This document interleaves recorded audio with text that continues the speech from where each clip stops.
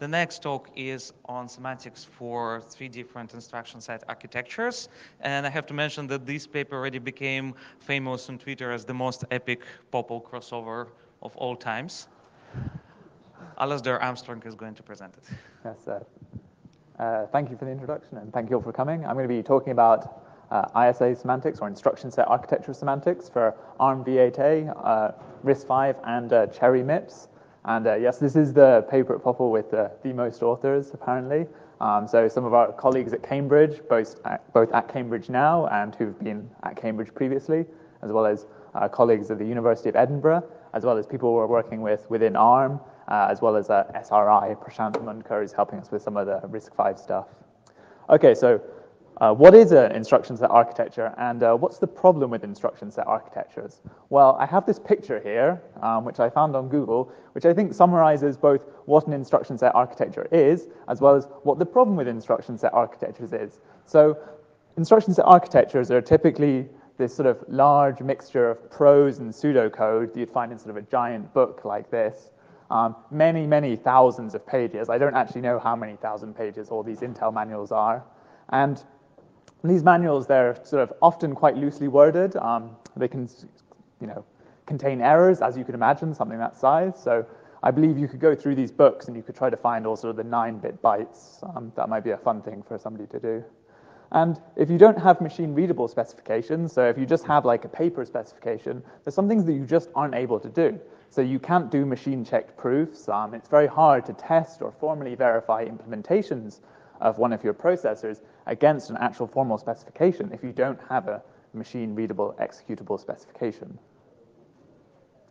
So of course, I can't talk about this without mentioning all the previous work in this area. So I picked 3 projects that I think the kind of popular audience will be very familiar with, but of course there are many, many, many others, and I don't want to leave anyone out. But so for example, the CakeML project, so things like compilers, so CompCert as well. People are writing verified compilers. Obviously, they need some kind of instruction set semantics for the back end of their compiler if they want to verify it. Of course, there's also the SEL4 operating system, and they use a ARMv7 model, as far as I'm aware, in using Isabelle. CakeML uses Hol4, and CompCert uses Coq. But the thing about these models is they're tied to specific use cases. So as I mentioned, compiler writers might only be interested in specifying the subset of the instruction set architecture that their compiler actually uses. If you look at an actual instruction set architecture, it's going to contain lots of instructions that the average C compiler just wouldn't generate, right? So the other thing is a few of these models have sort of system-level features. And what do I mean by system-level features? Well, they're sort of features that are going to be used by operating systems, so things like virtual memory, like address translation, that kind of thing. So sort of higher sort of hypervisor mode, for example. Like if you're specifying an instruction set architecture for a compiler, you're probably not going to formalize the kind of the hypervisor mode of the processor. It's just not something you'd be interested in. So one of the things that's relevant, or we're particularly interested in, is particularly relevant to this talk, is there's been a public release of the ARMv8-A specification by ARM. But ARM, they released the specification, and you can download it. There's a big pile of XML with sort of pseudocode in it. And they have tools within ARM for dealing with this, but they don't release, there's no sort of public tool support available for that. So this picture here, this is sort of our view of the world, and it's also sort of your view of the rest of my talk. So we have at the top these different instruction set architectures, which I sort of had on the title. So ARM, RISC-V, MIPS, CHERI-MIPS. Previously in some earlier work, we've also done some stuff with Power and x86, but I'm not going to be sort of talking about that now. So what do we want at this level? Well, we really want our models for these architectures to cover the full scope of the architecture. We're really interested in everything that the architecture contains. And in particular for ARMv8-A, what we do is we generate it from the ARM specification using a tool we wrote called ASL to Sail. Then as you can see, there's kind of this many-to-many problem where we have many different architectures, and we also have many different uses for this architecture. So we have a language called Sail, which sort of bridges these two things and sort of solves this kind of many-to-many problem. So one of the goals we have for Sail is we also want our language to be able to be used to sort of document these architectures. So for example, for the CHERI-MIPS architecture, which is a research architecture at Cambridge, the the upcoming CHERI-MIPS, I believe, document is going to contain sort of Sail pseudocode, and we've also produced a version of the RISC-V documentation, which contains Sail as sort of the pseudocode in the documentation. And then at the bottom here, we've got this sort of large pile of things, which are all the things we want to be able to do with our instruction set architectures. So we want to do testing and validation. So one of the things hardware people really like is they really like it when you can generate tests from your specifications, so they can test their actual hardware. We also want to build emulators, so we can run test suites, we can test our specifications. As I'll come to in a bit, these specifications themselves are very large. We also want to generate idiomatic theorem prover definitions, because we want to be able to prove things about these specifications. We don't want to limit ourselves to just one tool. So we want to have, these specifications be available to users who are using Coq, who are using Isabelle, who are using Hall4. So whatever tool you're using, we would like it if you were able to use our specifications. And one of the sort of earlier uses of Sail, previous work, was about memory models. So we want our sort of ISA definitions to link into kind of weak memory work and be able to be used for that purpose as well. So I'm now going to go over some of our models. So we have, in the paper, we were working with ARMv8.3, and we had a public version of ARMv8.3 which didn't include any system-level features. So that's about 23,000 lines of code. We've now, as of last Friday, we've just released, with ARM's permission, a full ARMv8.5 release, which is about 100,000 lines of source total. And using that, we can boot Linux on it. So it's complete enough to boot an operating system. And to the best of our knowledge, this is kind of the first time formal specifications have really been used to boot production operating systems like FreeBSD and Linux. We also have as well, we have smaller handwritten models for RISC-V, MIPS, and CHERI-MIPS. But those models are also complete enough. They have enough privileged architectural features that they can also boot operating systems, and you can sort of reason about sort of system-level features of the architectures. Okay, so now I'm going to talk about our ARM model in a bit more detail, because it's kind of the biggest, it's sort of the most interesting, at least to me. So this is described, like I said, using this ASL executable pseudocode language that's used within ARM for all sorts of things, so documentation, hardware validation, architectural design. So what's really exciting about this, at least for us, is that this is sort of an authoritative vendor-supplied semantics, and this isn't something like the sort of community who's interested in these kind of things has really had before. So what we do with it is we have a tool called ASL to Sail, very imaginative, which takes this ASL and translates it into our language, Sail. This specification has sort of all the features of the architecture, right? So I have this big list on the slide, which I'm not going to read them all out, but things like we have all the vector instructions, and there's two different sets of vector instructions in the ARM architecture, pointer authentication, hypervisor mode. So if you're interested in verifying hypervisors, this has sort of all the stuff you need. And again, sort of reiterate, this is something that hasn't been sort of previously available for formal reasoning until ARM kind of released this to the public, and now we have a version you can download and hopefully actually use. So I wanted to give a bit of scope for sort of how big this specification is, how complicated it is.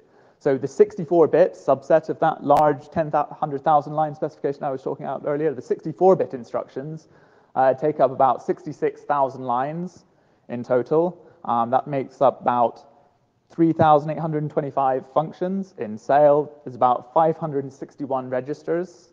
And there's 981 sort of machine instructions, which could correspond to kind of multiple assembly instructions. So the kind of takeaway point here is that sort of these kind of large, realistic models are sort of more complex than you imagine. Like, these aren't sort of small, elegant calculi. These are sort of big, and they're ugly, and in some ways, that's kind of what makes them interesting. So here's a statistic that I calculated while booting Linux. The average instruction in the ARM spec makes about 800 calls to auxiliary functions and calls about 500 primitives sort of over the course of executing it. And that's things like when you're executing an instruction, you might have to check the exception level. You have to do address translation, so you might have to do multiple levels of address translations. There's all this extra detail that goes on that a smaller, simpler handwritten spec might not cover. So we've got this giant model. We've translated it from ARM's model. So we want to kind of make sure that it actually works. So one of the things that's been made possible by our collaboration with ARM is that we're able to take our specification and we're able to give it to Alistair Reed within ARM, and he's able to run the ARM architecture validation suite on our model. So this suite is sort of the authoritative, what it means to be an ARM processor. So when Apple or whoever is making their new ARM processor for the new iPhone or whatever you have, this is the sort of the test suite that they have to pass in order to really be an ARM processor. So for the 8.3 model in the paper, we passed about 99.85 of 15,000 tests as compared with the ARM ASL implementation. That excludes some tests that rely on features that we didn't implement at that time. So we're now working on our 8.5 model. So we've been testing that in the past couple of weeks. We've got that up to about 96%. That contains more features. That's why it's a bit lower at the moment. As you can maybe tell from the cute little picture of Tux I have here, we also test the model by booting Linux on our model. So this is kind of a useful sanity test for the system level features in the architecture. So to do that, we have to implement a few extra things. We have to implement sort of an interrupt controller and sort of UART. But I kind of have an interesting statistic about this, is that when you boot Linux on this model, it actually only covers about 25% of the 64-bit instructions, not counting the vector instructions. So you might think that this is like a really good test, but actually Linux, so I mentioned that compiler writers might only target a small subset of instructions. Linux only uses about 25% of the architecture, at least during the boot process, right? So there's all this extra stuff in the model that we want to talk about. And if you're doing things like security proofs, you might really care about all those instructions, because a malicious attacker, they're not going to restrict themselves to some nice subset of the instructions. Okay, so the other models we have, I'm going to go over these quite briefly, but we have a RISC-V model, and we sort of validate it in very much the same way as I just described. So on the RISC-V model, we can boot SCL4, FreeBSD, and Linux. We validated it using the RISC-V test suite and by comparison with the Spike simulator, which is sort of the simulator developed by the sort of RISC-V people. So some of the people in that really long author list at the start, they're involved in the RISC-V sort of process and some of the working groups. So we've sort of contributed back into the RISC-V development. Sort of developing a formal specification kind of shed some light into bits of the specification that aren't really fully sort of described. So there were some things that were ambiguous in the specification of interrupts, in the page table walks, and some, when we were doing our trace comparison, we found sort of bugs in the Spike simulator. And the other thing we've done with RISC-V is we've integrated it into the RMM concurrency tool. So there's sort of 6,847, I believe, number changes every now and again, litmus tests that are used actually to develop the RISC-V model, and our model in Sail has the same behavior, or the expected behavior, on those litmus tests. So we also have this MIPS and CHERI-MIPS model. And what's really interesting here is that, from our perspective, it's a really successful example of what I would call sort of hardware-software semantics co-design. So we work with the CHERI people at Cambridge, and what's really nice about this is that this model is sort of owned and developed by the hardware researchers themselves. And so they're using it in the upcoming CHERI, I think, V8 specification document, like I mentioned earlier. Okay, so this is just the one slide I have on Sail, the language, because I don't have that much time. So what is Sail? Well, it's an imperative first-order language for describing ISA specifications. It's kind of cliche to say, but one of the things we try to do is to keep it as simple as possible, but no simpler than it can be. But we do have some dependent types. So we have dependent types for bit vector widths, because when you have these large specifications, it's very easy to make kind of off-by-one errors. So having some dependent types can really help there to make sure those errors don't happen. What we do in the paper, so if you want to look at more details of the type system, you can look at the paper. We have a fragment of the language, which we call mini-Sail, and for that we've proven some important properties. So we use an SMT solver to use for the bit vector widths in the dependent types. So we proved decidability for that, and we proved type safety as well. So if you remember the picture I had at the start, I had all the instruction set architecture at the top, I had our language in the middle, and then I had at the bottom all the different use cases. So one of the use cases is we generate emulators. We need to generate emulators that are reasonably fast in order to boot operating systems in our model. So we have a few optimizations, and this is also where having dependent types kind of comes in handy. Because as a specification language, we want to be as high level as possible, right?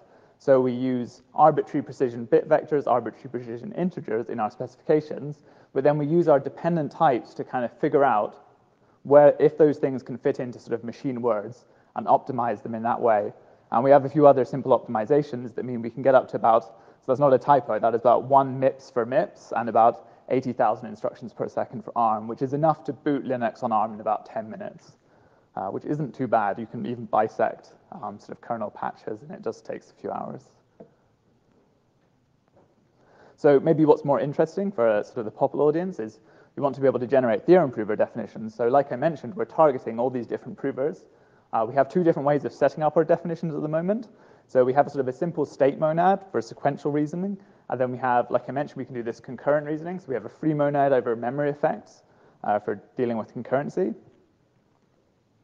And again, here we try to use our type information. So we have a simple language, but with a sort of slightly more interesting type system.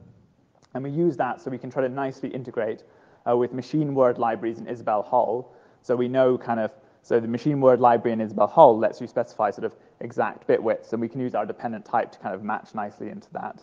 And we try to validate this translation into theorem provers by sort of testing. So we do code generation from the models in the theorem provers, and then try to run the test suites on them, although that is extremely slow, so it's not practical in all cases.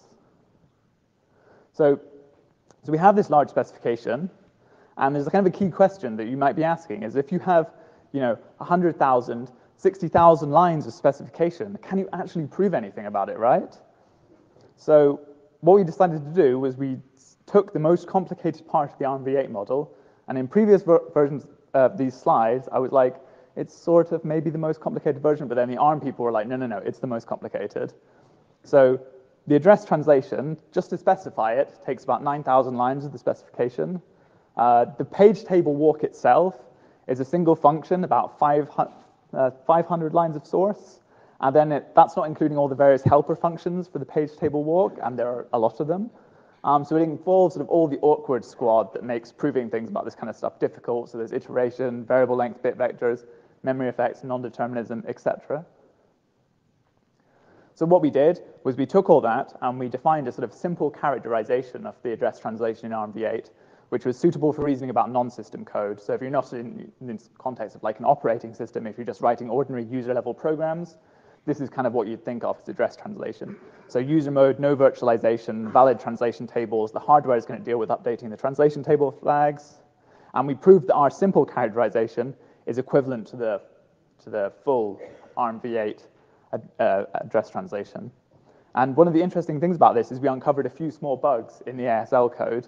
So there was a missing endianness reversal in one case, and there were a couple of other cases where it was slightly too non-deterministic due to things not being defined in quite the right way.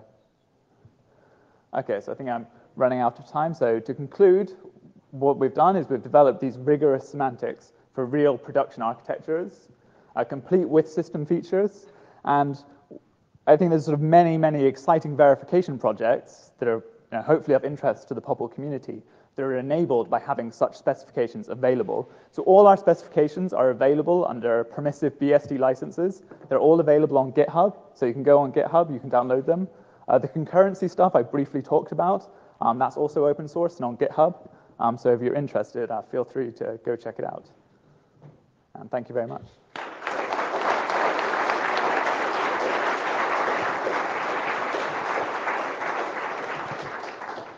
Okay, we have very many questions on Slido, so let's start from that.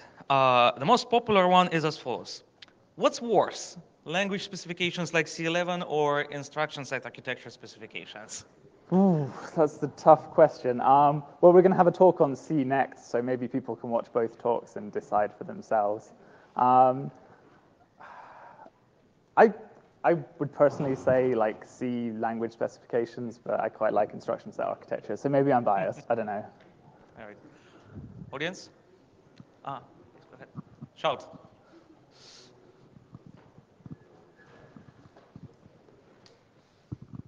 So it's interesting to me that you want to have some kind of fancy type system to prevent bug in the specification. Mm-hmm. So this raises the question of what's a bug in the specification, and can you specify the specification?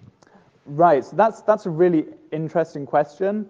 Because the specifications are so large, you really do have to test your specification and validate your specification.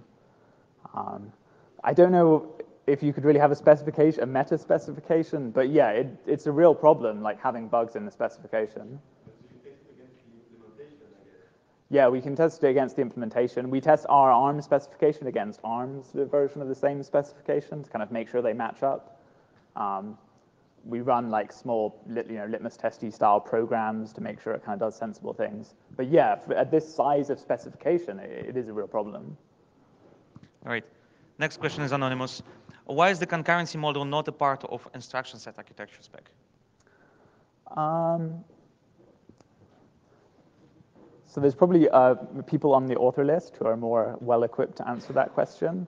But I think, in general, the concurrency model is sort of saying, like, what happens when you talk to memory. So, like, if you access memory, like, whether you get sort of, it's all about kind of the caching and stuff in the processor. It's not actually about the instruction set architecture itself, if that makes sense.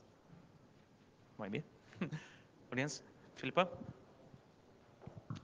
Hi. So I loved the theorem at the end. So with the theorem at the end, what are you going to be able to prove with the simpler stuff, and what can't you prove because it's actually, you need the huge stuff? Right. So the idea is that if you were, for certain applications, you don't always want to deal with the full complexity. So if you wanted to wanted to do something with just ordinary user mode code, like you're not writing a hypervisor or something, you don't need to deal with all the complexity of address translation, and you don't want to deal with that every time you do a memory access, right? So you want a simple characterization, so you can say, under these sort of sensible assumptions, this simple one's equivalent, so we can just use that instead, like when we're doing our proof with Isabel. That's kind of the idea of simplifying away this detail. All right. So a couple of questions from Slido that are sort of the same, from what I understand. What are the kinds of test failures you are still seeing against ARM test suite? Do you think reaching 100% is realistic or useful? I would like to get into the high, like 99.85 that we kind of had before. I don't know if we'll ever reach 100%. There's some things, so I don't always agree with the way ARM writes their specifications. They have one thing they do at the moment, which is they use sort of exceptions for control flow in their decode logic, which is really hard to translate. So we currently have some failures there. So in ARM, in their specification, when you try to decode something, you might end up going into the decode tree, decoding something, it turns out to be the wrong thing. So then the ARM specification says, throw an exception back up and then try a different decode. And this decoding logic is very hard, and that's because they're trying to pack a lot of instructions into kind of a small 32-bit space. So that's something we don't translate very well at the moment, and it's causing some bugs for us. So I think some percentage of that 6% or so that isn't working on the v8.5 specification is caused by that issue. So when we address that, hopefully it'll go up. But yeah. I have another question about simplified semantics that was the subject of the earlier question.